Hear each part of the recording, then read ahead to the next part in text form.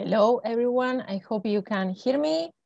And now we are back from the break. And now we are going to begin with Mariana's Canto session.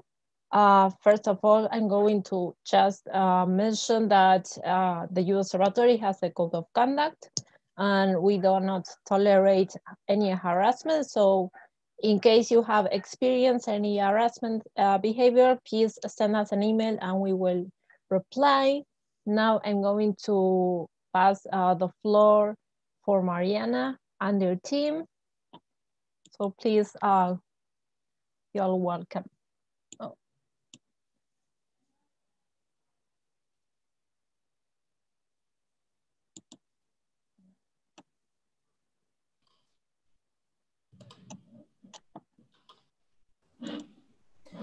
Hi, Eileen. I think we don't have access to the video.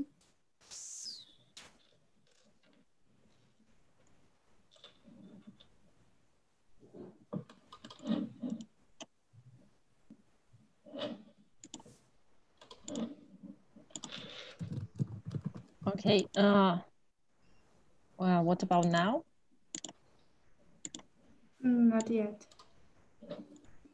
I have now. I don't know if Gustavo and João and Bárbara and Anna has.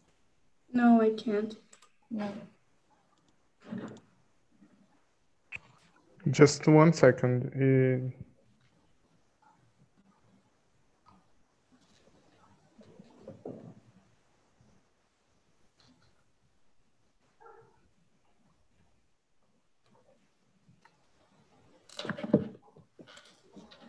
Yes, now it works.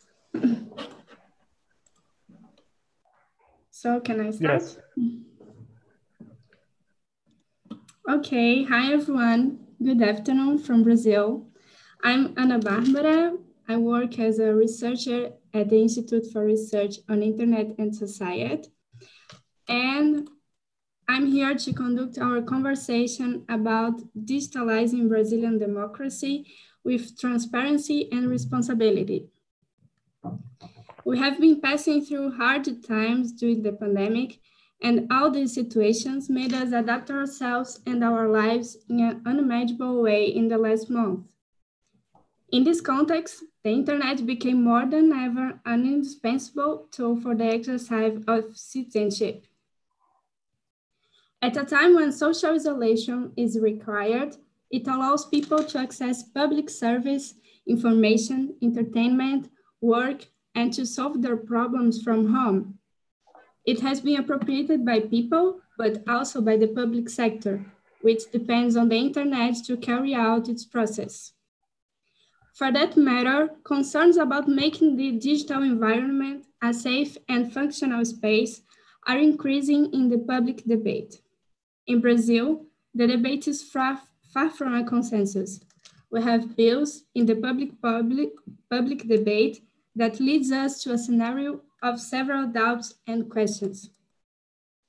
How to strengthen democracy using the internet? How to ensure trust and security on platforms focusing on essential service? What strategies have been taken by the legislative and judiciary powers in the country? What are the risks of digitalization process that does not ensure care for information security? Well, we are here to discuss this scenario, what has been done, how the internet has been used to face the pandemic, to know the experiences of digital democracy, its potentialities and limitations. I'm glad to host this panel and happy to have you here to share with us your studies and experiences as young people engaged in internet governance. I'm sure that together we can build and share nice discussions and pretty fruitful ideas. While the panelists are speaking, please feel comfortable writing down your questions in the chat, and in the end, we will have time to discuss it and answer them. First, I would like to invite our colleagues to speak. Each one of them has 10 minutes to do your speech, and after this, we are open to the debate. So now, I give the floor to Gustavo, and good afternoon, Gustavo. Hi, can everyone hear me well? Yes. Great.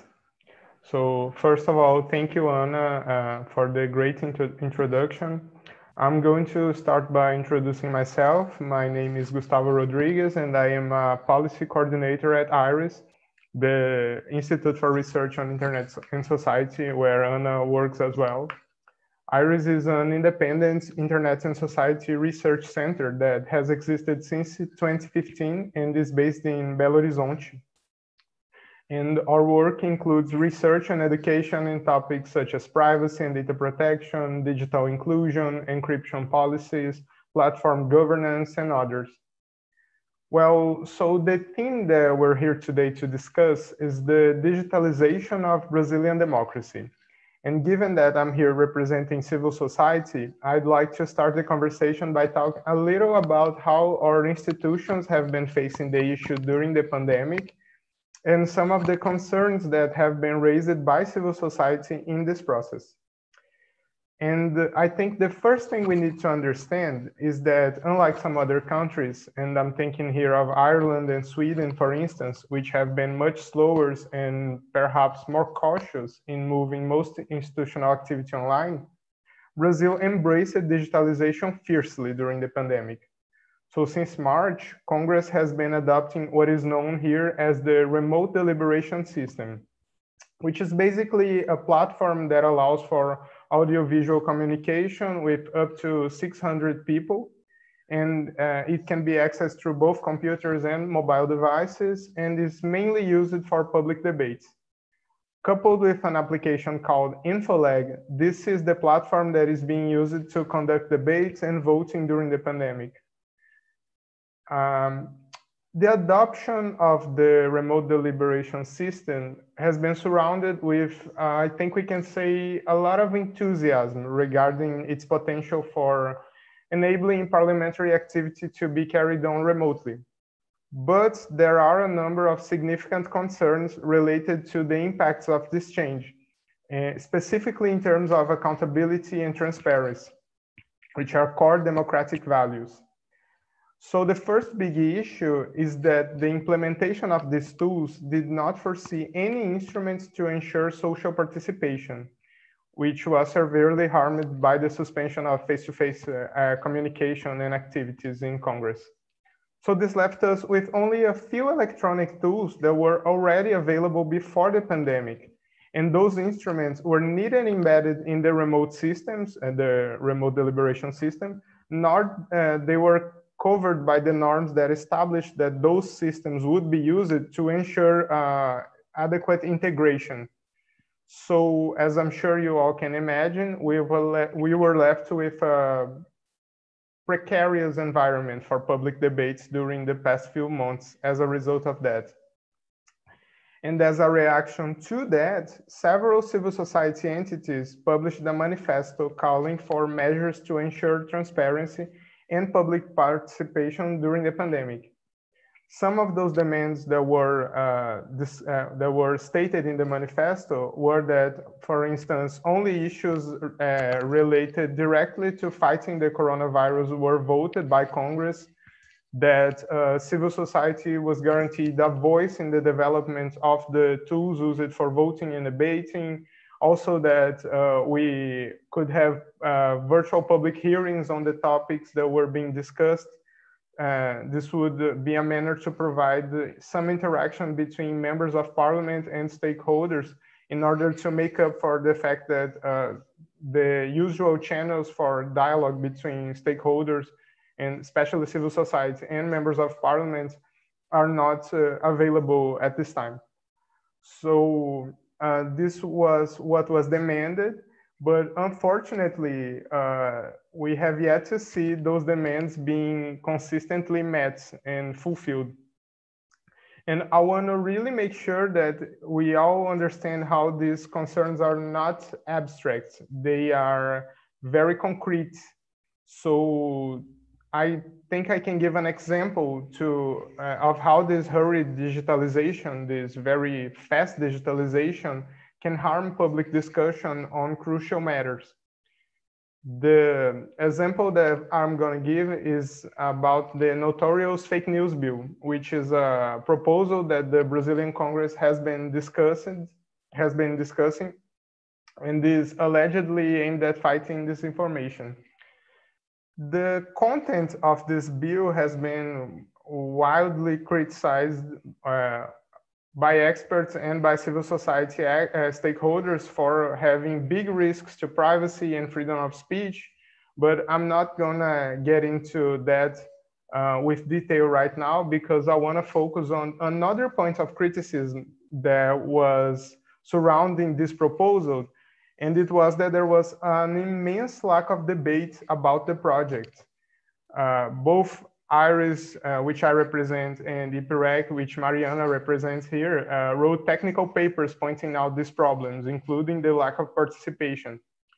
And I think it's safe to say that our considerations on that regard were largely ignored.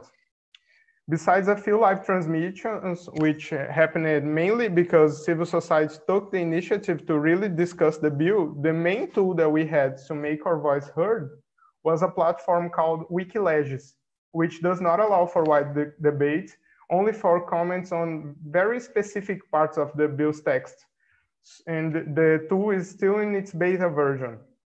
So it's absolutely not adequate for the context and for discussing such a delicate matter.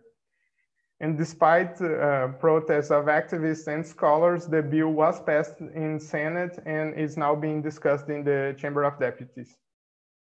This is perhaps a general comment on some of the difficulties that we have been facing regarding decision-making and digitalization during the pandemic in the country. So in summation, my take would be that while Brazil has been through a quick process of digitalization that enabled the country to act fast against the coronavirus, we have the process lacked the proper and sufficient mechanisms to preserve democratic values, such as transparency and participation. But there is also another dimension of digitalization which I want to talk about because it requires some equally important considerations, and it is the relationship between information security and democracy in the context of so much sensitive information being transmitted through digital channels, especially in the public sector. This massive online migration shows more than ever how democracy depends on an adequate environment in terms of both access to strong encryption and a political culture that values information security. But we still have a long way to go in those regards. So concerning encryption, for instance, the country has been dealing with repeated attempts to weaken it both by the judiciary power and in Congress. And despite those attempts having not yet succeeded, they show how we still need to work very hard to make policymakers aware of how crucial encryption and, of course, information security in general is to democracy, even to their own activities.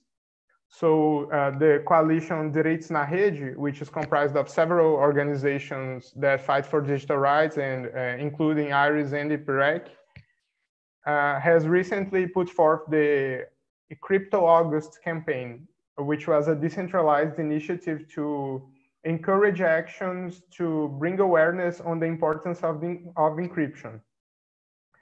And IRIS and IP.rec participated in the campaign, producing educational material about the topic. I think maybe Mariana can talk a little bit more about that later. And with regards to the importance of a political culture that values information security, I think I can illustrate some of the challenges that we have to overcome with another example. Last year, Brazil had a notorious security incident that caused several current and former public authorities to have their private messages leaked. This is the episode known as Vaza Jato. And what was interesting about the case is that the situation was caused by their Telegram accounts, the Telegram accounts of several authorities being hacked by a technique that could easily be prevented with two-factor authentication. but those authorities simply didn't have it on. And while the controversy did bring up some discussion on information security, the discourse that arose focused much more on punishing the hacker and criminalizing anonymity and hacking practices than on what I think should be the focus, which is the systemic weakness of some platforms and the lack of an adequate information security culture among public authorities, which is crucial for democracy and the digitalization of democracy. So as I said, we still have a long way to go in that fashion. Well, I think that concludes my remarks to give some context about where we stand right now and the directions that we need to head to make sure that we have a responsible and transparent digitalization in Brazil. And now I will give the floor back to Ana. Oh, sorry. Thank you for your time. Nice. Thank you very much, Gustavo. Thank you for your contribution and for having made more clear and less abstract what are the challenges we are facing. It's true that the digitalization of democratic process pushes our concerns about transparency and security to another level, and it has to be discussed properly. And now I would like to ask João to tell us what are the mechanisms that have been applied and what are their limits and possibilities. João, I give you the floor.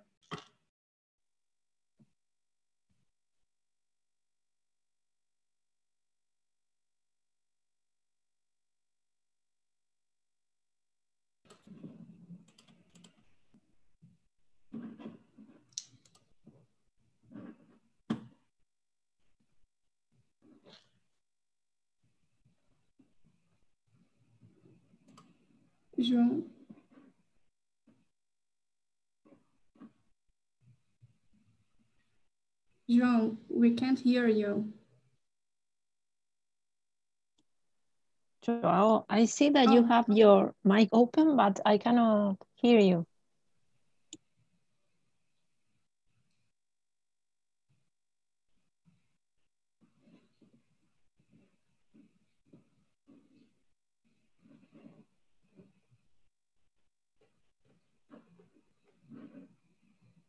No.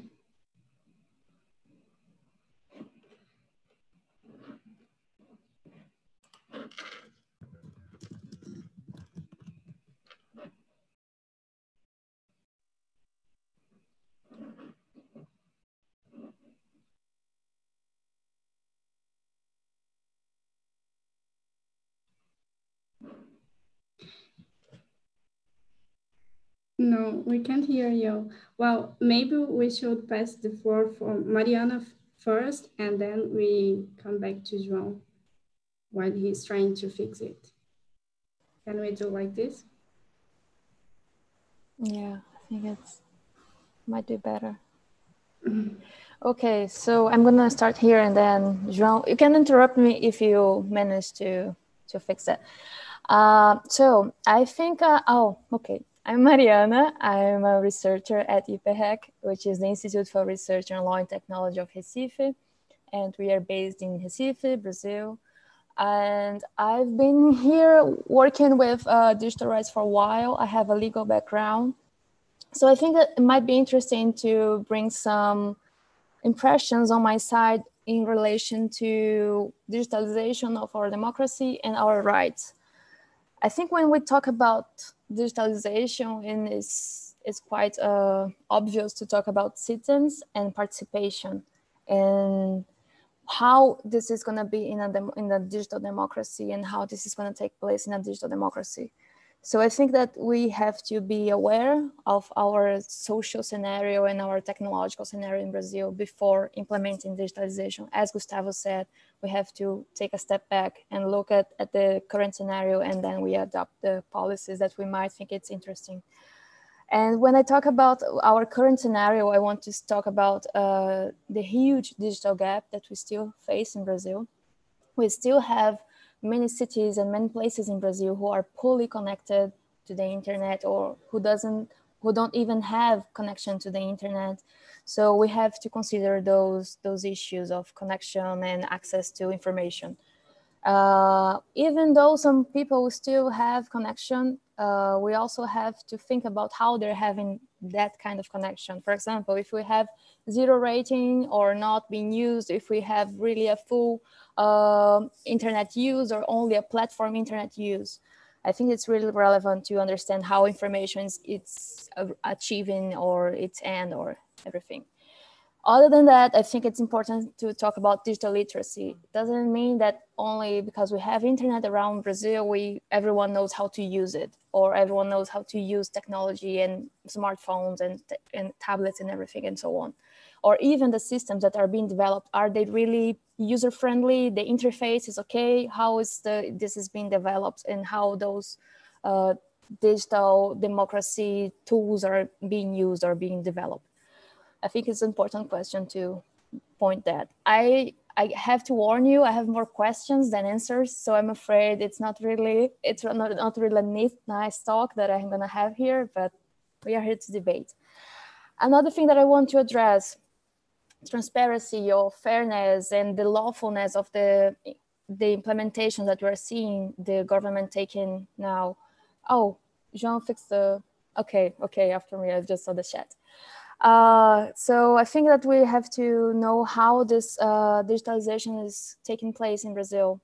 We have a lack of public debate. We have not many public hearings that are happening at the moment regarding those digital democracy that they call, or the GovTech agenda.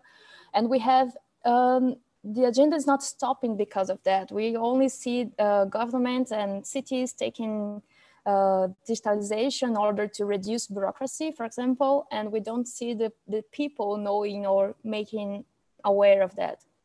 So I think that we have to focus on that too, the transparency of the procedures, or also in how those procedures are taking place. For example, if we have a public and private partnership, is that partnership made public? The contract, can I see it? Can I have access to how are they dealing with that in the public sector? How they're dealing, for example, with the data from citizens, and if they're sharing with the private sector or not, for what ends? And then that brings me to my third point, which would be the data minimization and the purpose limitation of the use of data in Brazil. We still lack a lot of knowledge or maybe caution how to deal with data. We have a recent data protection law, which is just been enacted and has been in the talk during the last weeks because we finally got it approved and passed. But we still lack the, let's say, the best practices in relation to data protection in Brazil. We still lack the awareness of we have to collect the minimal amount of data possible for the ends that we need, and not do like a massive data collection and then we think about what we want that data for. No, it's the opposite way. So I think that we still lack that. For example, we have the Cadastro Base, which is a decree, highly problematic decree by Jair Bolsonaro that intends to create a huge database with all kinds of data from citizens, from biometric data, what they call biographic data, which we don't even know what's that, and even gait data they want to collect. Gait, for those who are not really aware of the terms, is how you walk. So each person walks in a way that can be recognized. So they want to collect that. We don't know what for. So I think democracy always have to deal with this kind of abusive or persecution surveillance when it's threatening. So we have to be careful and to watch that kind of policies that are highly evasive. And to finish not to finish, but I think one of the last points that I want to talk about is how accurate those systems are being implemented are. We have many cases around the world of inaccuracy and of prejudice of systems, or what we call discriminatory uses of systems. In the UK now, I think last month, we just saw how automated systems can be problematic and taking decisions in relation to education, for example, who enters in the university and who doesn't. So I think that's really something that we should be aware of. We are using in Brazil currently facial recognition in buses and metros and schools in order to access, in order to enable access to public services. So that can be highly problematic if you're not aware of what kind of algorithms are we using and what kind of accuracy rates those algorithms have and those systems have. I think it's really, especially when we talk about, for example, social benefits, and we talk about automated use of technology and social benefits, is highly complicated. And last, I think Gustavo already talked about a little bit, but I think it's security and stability and confidentiality. I think that's one of the main things when we have a digital democracy. We have to be able to ensure that our systems are stable and we use strong encryption, and that not only we have the security of our communication, which is highly important in a democracy for freedom of speech, for example, but we also have the stability of our systems. We cannot have a system that can be attacked by anyone without encryption. And Brazil is really on a dangerous place. At the moment, we have really problematic bills on wanting to weaken encryption at the moment. IP.rec just produced a study on that, and we kind of mapped all the bills that were highly problematic in the matter. And we also, with the Cryptogosto, we saw all the, let's say, we tried to mobilize civil society in order to fight for encryption, because it's something that's not being really on the news, but it's in the Supreme Court. For example, we have 2 lawsuits on the Supreme Court going on in order to decide the future of encryption in Brazil. So I think on my side, that's it. I don't want to go further my time, and thank you so much for your attention. And João, now it's with you. Thank you very much, Mariana, for your contribution. I totally agree with your remark about our gap on digital literacy and digital access. And I think it's important to keep it in mind, and it has to be considered when we think about modernizing the public service and digitalizing the process. Now we can hear João, please. Oh, hi everybody. Yeah. Thank you, Hi. Anna. Now I can speak. So at first I would like to thank you all for having this opportunity to talk. And are you seeing my screen? No. So I want to thank you all. And as Mariana said, when we read the cybersecurity plan for the army, it's like a lot sad, because we don't have a strong and concise path to strengthen our digital society. So I would like to say hi to everybody, and it's an honor to discuss how to digitize democracy with you. And I will focus my lecture on what can be done to improve structures of democracy when we are porting them to the internet. So let's begin.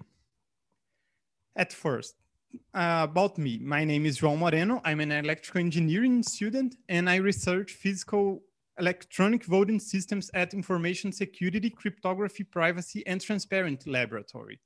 I am co-founder of a company named Zeta Transparent Cryptography, where we develop secure and transparent online voting systems. The first thing when we are talking about how to digitalize democracy is what is essential to democracy. And thinking about that, I dissected the democratic process into 3 phases. The first phase is to give access to everybody who wants to participate at certain decision or discussion. In the second phase, we must create a discussion space to share ideas. And at the end, it's important to have a deliberation platform to help decision-making. That's where I enter with online voting. But now I'm going to dive a little bit more about these 3 key stages. We want to get people together to make politics online. as politics are a citizenship matter, we must treat this very carefully, because I would like to point out that when changing access to power, we cannot exclude people who are participating already, and neither can we make it more difficult for others to participate. And thinking about that, it's important to highlight that we must keep pursuing digital inclusion and always develop platform with accessibility in mind. Going to open discussion, I will talk about this rapidly. I first want to propose a strategy based on Reddit experience. We could have self-moderated space with higher instance to solve disputes. For those who don't know what Reddit is a website based on a lot of subreddits, which are small fora where people get together to discuss, share, read content. Readers can upvote or downvote content, whether they like or dislike it. I'm focusing on this website because Reddit has 3 similarities to the system I'm proposing. They have a huge amount of users, like 430 million monthly users. And they have a lot of themes being discussed. They have flexibility to create some rules inside each nuclei. I believe the Reddit success is heavily based on their moderation structure, made mainly by volunteers and the flexibility of creating new fora. These 2 characteristics allow them to discuss what they think it's important. This is very good for their structure, but also creates a huge amount of information about certain topics. We must remember that having a huge amount of information available a certain topic can be a problem to democracy. If a group floods some discussion with not important messages, the discussion can even be stopped. Reddit fixed it by using an algorithm that evaluates the relevance of certain comments. But this kind of approach could be very harmful for democratic discussions and must be taken into account with a lot of care.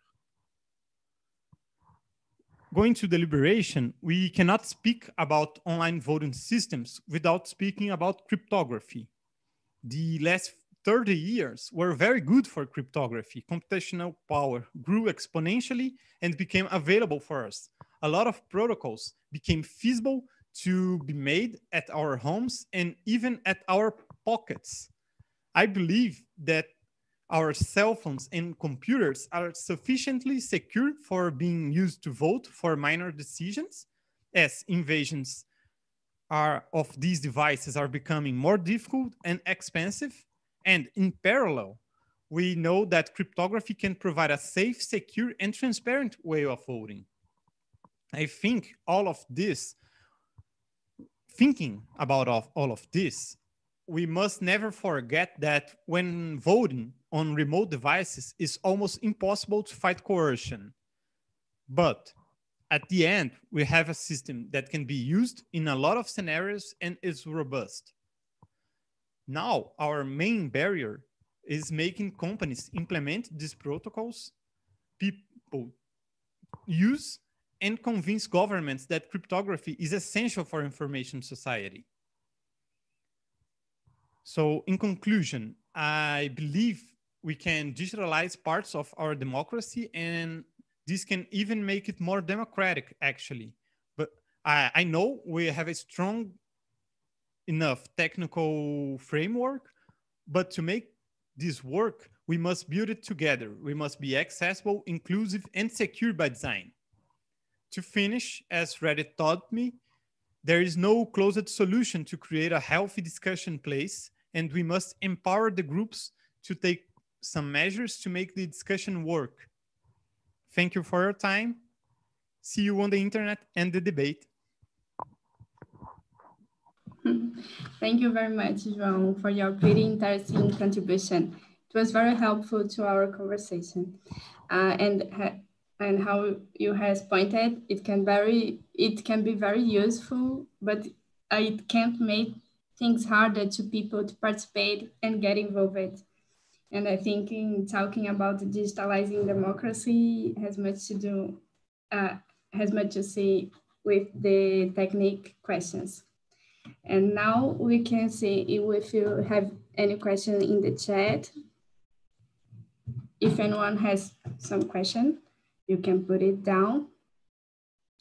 But well, to start, I would like to propose one question for the panelists. And I would like to ask the panelists, what are the risks of investing in a legislative solutions that focus on ephemeral technologies instead of managing the problem in its complexity? And what is the problem it could bring for anyone who feels comfortable to talk about that?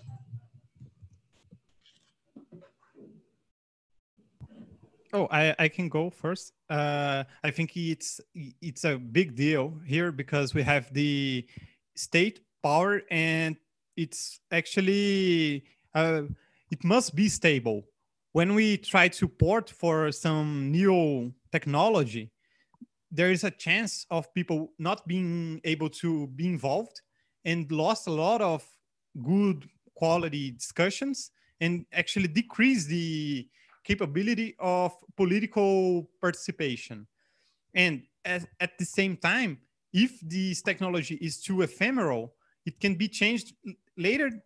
And again, we will have another step excluding more people. I think this is very important to understand and to focus. Like, we have this technology, it will last, because if we don't have sure, we cannot invest so much on it.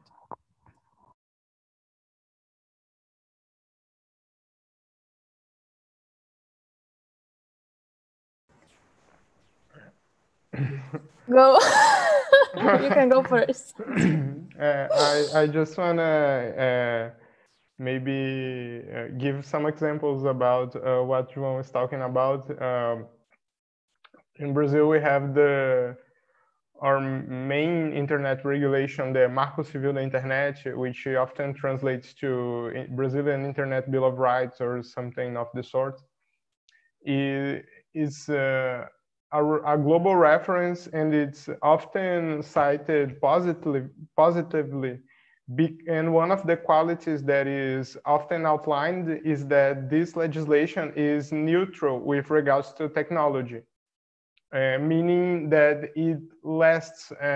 If we think about how technology was 10 years ago, I was talking with some colleagues about this topic just earlier today, and we were talking about how 10 years ago, we basically didn't use our phones to do almost nothing that we do today.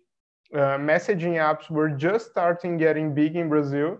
And imagine if we had made the legislation, for instance, assuming that the main technology that would be used for messaging was SMS, texts. This would be obviously a huge problem, because as we would shift to WhatsApp and messaging platforms, we would lose the applicability and perhaps we would lose the efficacy of this legislation. And now we are seeing something precisely like that happening with the famous fake news bill that I mentioned earlier during my presentation. The bill talks about specifically messaging platforms and uses some terms that are way too particular, and it's almost like they're trying to regulate specific companies and specific platforms. And this just cannot be a good thing if you consider that we simply don't know what the internet and what our communications are going to look like in 5 years from now.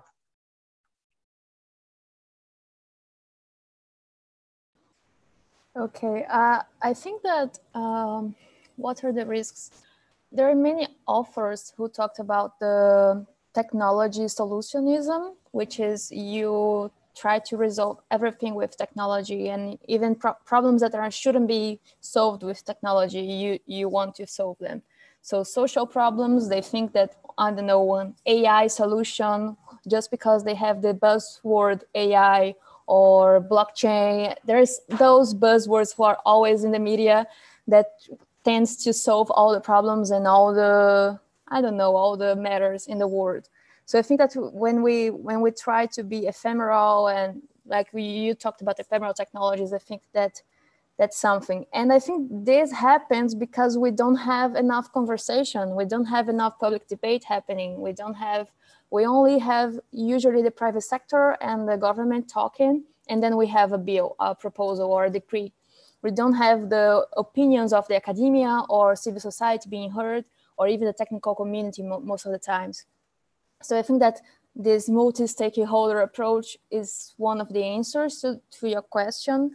I think also it's one of the answers to try to reduce the level of power asymmetries, because if we have solutions made by a field, they're going to be only functioning for a field. You don't have the solution of the problem with just hearing to one or two people.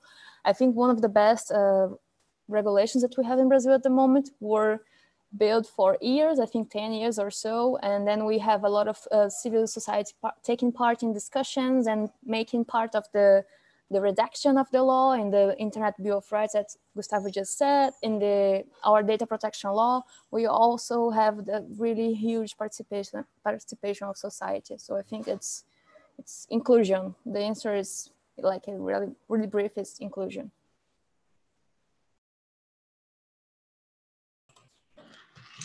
Yes, it meets with the kind of internet that we want to build, that is inclusive and with diversity, and we need to hear things that are engaged in it. And we have another question in the chat, and I will read it for you, from Nathan. First of all, I would like to congratulate all the panelists. And despite the digital gap that excludes part of the society that is historically forgotten, we have a good case of digital democracy participation, that is Mudamos, developed by IT.rec. Nonetheless, Mudamos face a huge problem that involves the lack of digitalization in our legislative system. How to encourage the digitalization of our legislative houses, especially in the interiors? I can make a quick comment on that. I think with the pandemic, we are seeing a huge boost to the motivation to digitalize. So I think in the coming years, there will be a lot of investment and a lot of enthusiasm regarding digitalization of our institutions, broadly speaking. But I think one huge challenge that we face in that arena is that while there is an interest and there is the will to digitalize, often states and cities don't have the same resources as the legislative that is at the national level. So I think that this is one of the reasons for the digital divide that we have in Brazil, which is still pretty big. But this is also a reason why we are not seeing, I think, digitalization be more present, and it wasn't more present before the pandemic. But my guess, and this is really a guess, would be that in the coming years, we will see more of that as the coronavirus changed the perspective on digitalization, I think.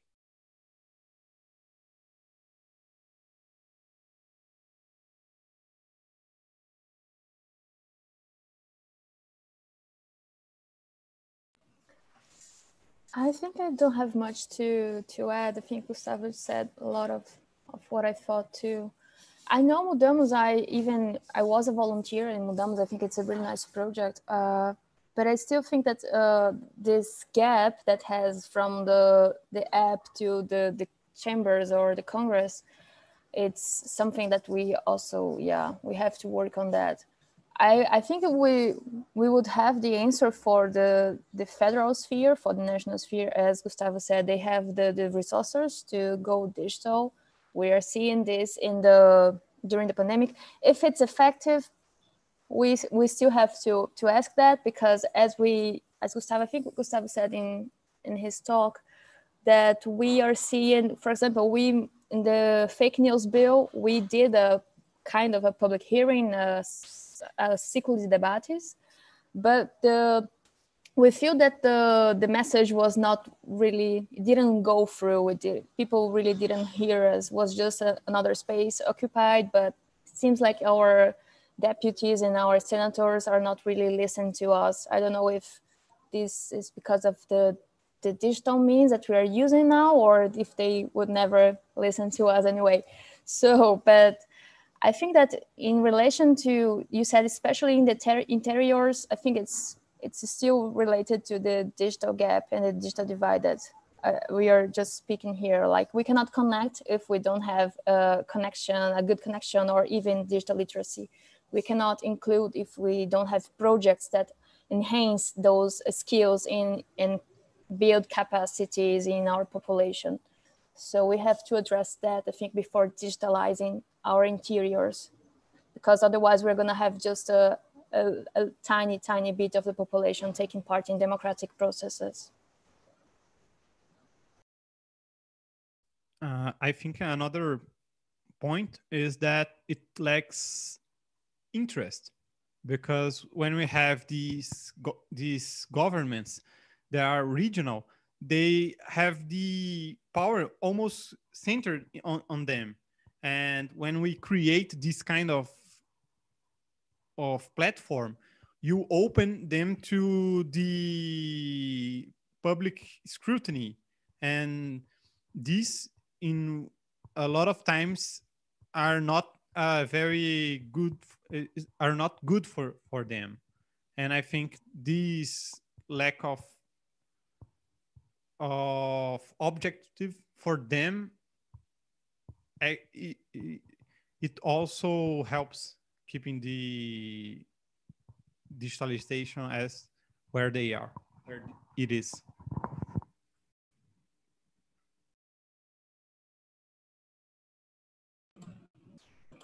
Nice, thank you for answering. And I have another question for you guys. And I would like to remember and remark that we are approaching the elections campaign period in Brazil.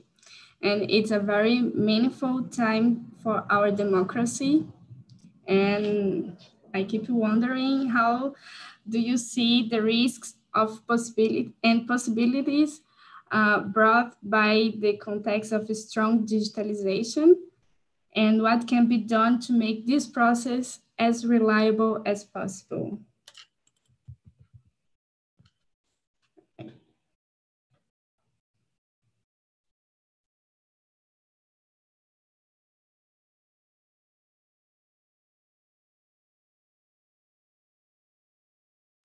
Okay, I'll go first.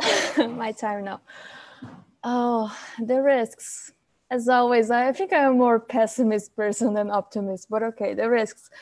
Data, as I said, is I think for me, it's the highest risk. We have seen across the world the manipulation of democratic processes. So I think that's one of the highest risks when you have digitalization. It's when you don't know what they're doing with your data and with whom the government or private companies are sharing your data with, and how this can affect a democratic process. Even though we think it's quite far away, it's really not. We saw in the Brexit and the US and everywhere. But I think that's also, I don't want to be so pessimist or try to. I think it's also gives us a more higher access to information. I think it's an easier access to information, and maybe we can mobilize ourselves easier when you have the digital means. For example, there are many platforms who are thinking about diversity and inclusion and representation in our Congress, in other fields too, and we are gathering candidates that are not the white male man there, white old man there.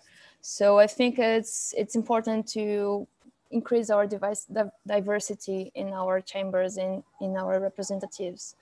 So I think I want to be optimistic and to say that the internet and digitalization can enhance that.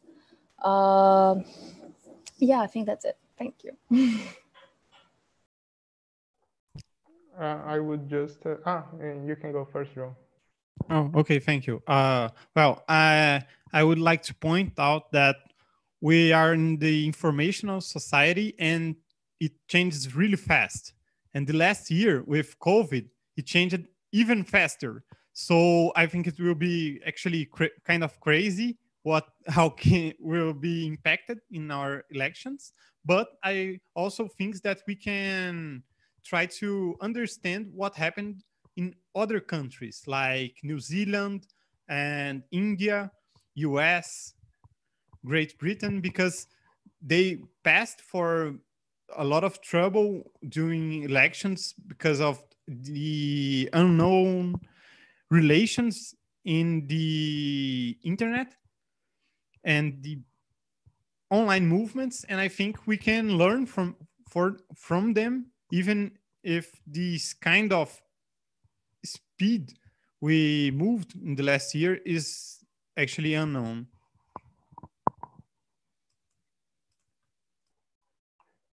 Yeah, I would agree with both Mariana and João. And just to add a few concerns that I think disinformation is obviously going to be a big problem.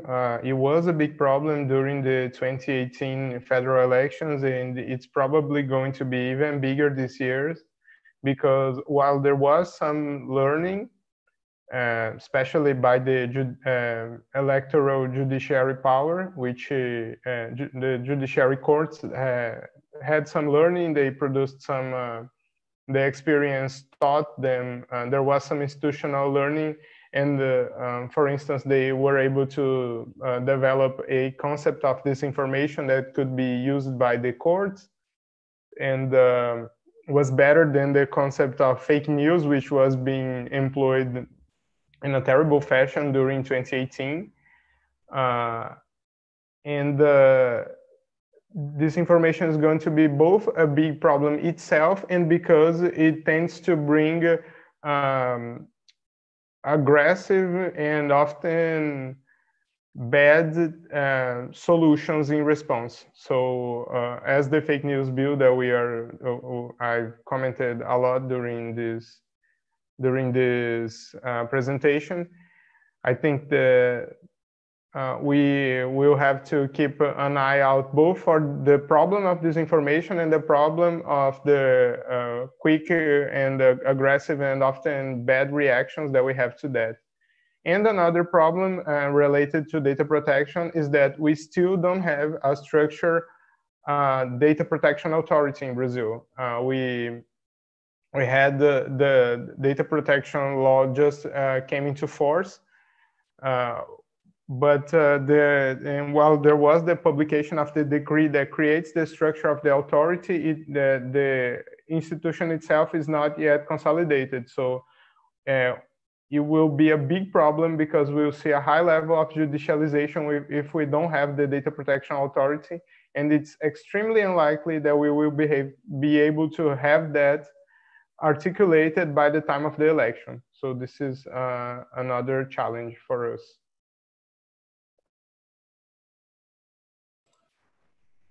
Thank you very much for your answers. And we have another question in the chat I will read for you. And it's not too related to the panel, but do you have any thoughts about Cisco's digital acceleration program that Brazil signed recently?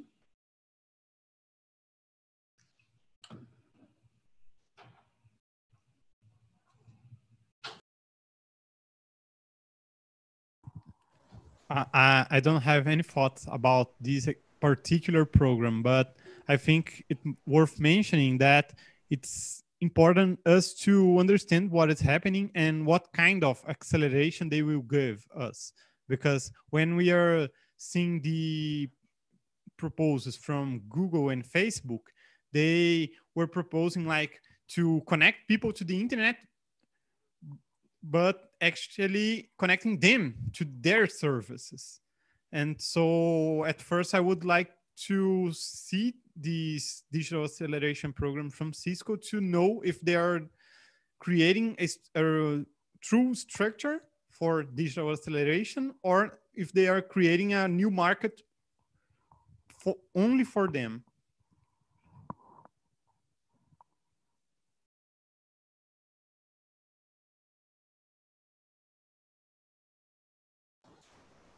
Yeah, I would go with João. Yeah, more or less in the same line. I just yeah, I don't know much about it, but I'm also always a little bit worried about those this high investments, this high external investments without any kind of counterparts. So I think the program, they invested a lot in Brazil when they're not expecting any kind of return, as the media said, but we know that something in between, like behind the curtains, something's going on. So I think that's the problem of transparency again. I think that we have to seek more information before adopting those kind of huge external investments from foreign companies and from big techs. I think, yeah, that's it.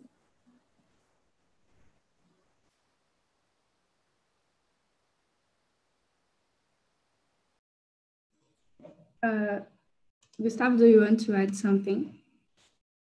No? Okay. Our time is running out, so I suggest during a round so that you can make your last considerations. 1 minute for each. Who wants to start? Okay. I just want to thank everyone that watched the panel and say that we have more questions than answers, as Mariana said, and that we have probably also more challenges than solutions that are ready at this point. But civil society will keep a close eye to things as they develop, and we will be there trying to defend human rights and internet governance at this time. That's it. Thank you, everybody. Okay, so yeah, I just want to thank you all for attention and for being not, I hope I didn't let you down with my pessimism. Yeah, thank you so much for your attention. Follow IP.rec, follow Iris, follow Zeta Crypto. Okay, and follow us and follow our work and keep going and keep trying to maintain democracy in Brazil as strong as once was. And I hope that, yeah, have a nice youth like IGF for everyone. I would like to thank you all too, and say that let's make democracy better, not just as it was before. So bye-bye. See you on the internet. Thank you a lot, guys. Just very quickly, now we are having our networking part at the Ciudad de Mexico, Mexico City Zoom studio, and then the lunch and the artistic activity. So I hope to see you there. And that's all for now. Bye-bye. Bye.